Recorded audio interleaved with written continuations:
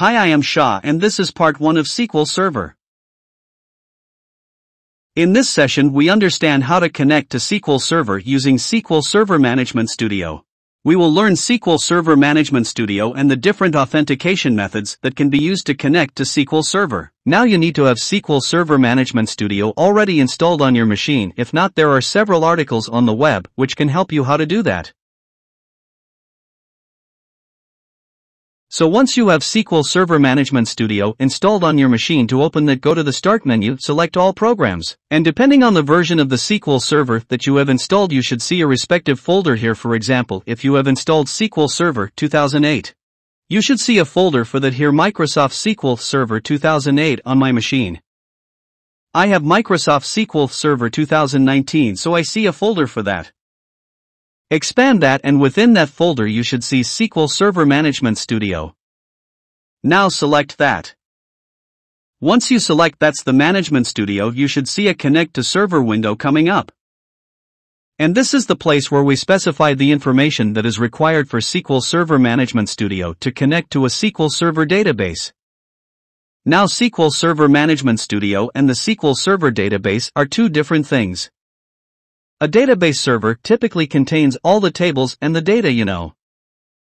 Any SQL Server management object that you create, for example, it could be trigger view tables, data related to those tables, etc. All of that will be stored centrally on that database server, and to connect to that database server, the client tool that we generally use is SQL Server Management Studio. So keep in mind, SQL Server Management Studio is just a client tool to connect to the database server. And it is not the server by itself, so in a typical development environment, the database server might be installed on one centralized machine, and usually developers can connect to that using a SQL Server Management Studio that's installed on their respective machine. In this example, you can see that we have 4 developers, and from each of the developer machine we can use SQL Server Management Studio specify.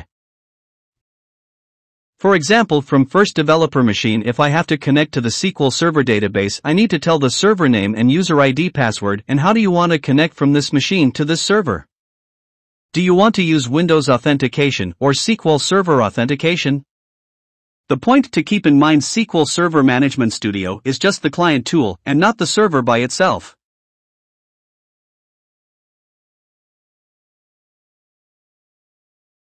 And now we will see how to configure SQL Server Management Studio to connect to a database server. So if we go back. Okay, so this is the window that we typically see when we open up SQL Server Management Studio for the first time. Now the first choice that we have to make is to specify the server type. Usually it's the database engine. But you want to connect to analysis services or reporting services or integration services, which are also respectively called SSAS, SSRS, and SSIS. SSIS means SQL Server Integration Services. SSRS and SQL Server Reporting Services. And SAS, SQL Analysis Services. We don't want to connect to any of them, we just want to connect to the database server, so that's why we use the database engine here. In the later module, when we talk about SQL Server Integration Services and Reporting Services, we will see how to connect to those databases using the respective options. For now it's database engine, and you also need to specify the server name. Now if you have an environment like this, you know, where you have a database server on a centralized machine, then you need to specify the name and IP address of that server. But here on my machine, you know, the database server and the SQL Server Management Studio both are installed on my machine. The database server is also present on my local machine. So if that's the case, then I can specify the IP address of my computer itself, you know, the local IP address, which is 127.0.0.1. It's also called as loopback IP address here from a networking background. So to refer the local machine, I can use the loopback IP address, which is 127.0.0.1, or I can also just use dot to specify that I want to connect to the local server, or I can specify local keyword here. So any of these will tell the SQL Server Management Studio we want to find an installation of SQL Server database on the local machine and not over the network.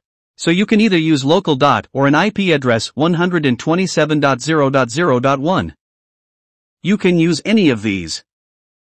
Once we have the server name specified, then the important decision that we have to make is how do we want to connect to the database server? Do we want to use Windows Authentication or SQL Server Authentication?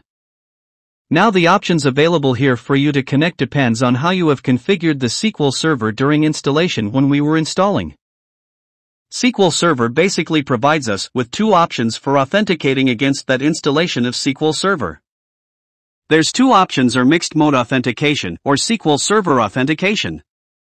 If you choose mixed mode authentication, then it means both of these options will be available for you to connect to the SQL Server. If you have just chosen SQL Server Authentication, then you cannot use Windows Authentication, so the options available here for you to connect to the SQL Server basically depend upon how you have installed the SQL Server.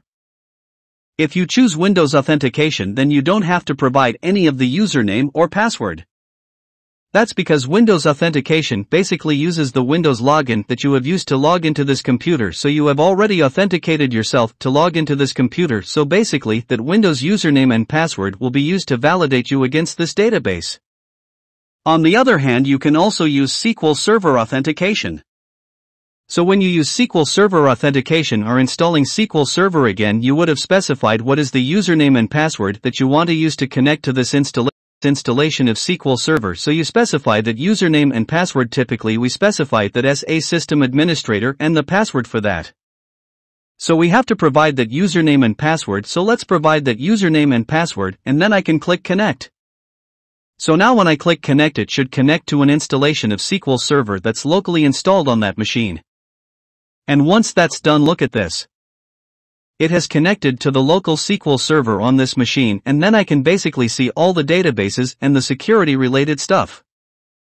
Now this on the left hand side is called the Object Explorer window, where you can see the database objects. You can explore through those database objects, that's why it's basically called the Object Explorer.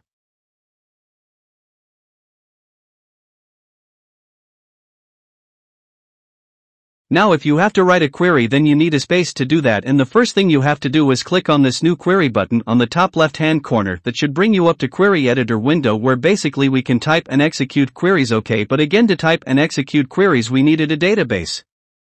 What's a database? A database is a collection of tables and all your database objects. Okay, we'll see in the next session how to create a database, and we will start writing queries. Okay, now so this is your Object Explorer and this is your query editor window. And if I just hover my mouse over there, it shows me I'm connected to the local machine, and then there you see something called master. That's nothing but the database context that we are currently in. So here you can switch the database against which you want to write a query. Now you might be wondering, how did I get all these databases here? For example, system databases. For expand, that I have master model MSDB. So what are these? As the name suggests, these are system databases. And how did they get in here? When I installed SQL Server, they automatically got installed, and these are required for the functionality of the SQL Server. Okay, and we can also create user-defined databases, by just right-clicking on that and selecting new database, which we'll be doing in the next section. Okay, basically this session is all about how to connect to SQL Server, and the point that we have to keep in mind is that SQL Server Management Studio is not a server by itself. There's many people get confused by that. It is just a client tool to connect to the SQL Server on. That's it all for today. Thank you for listening. Have a great day.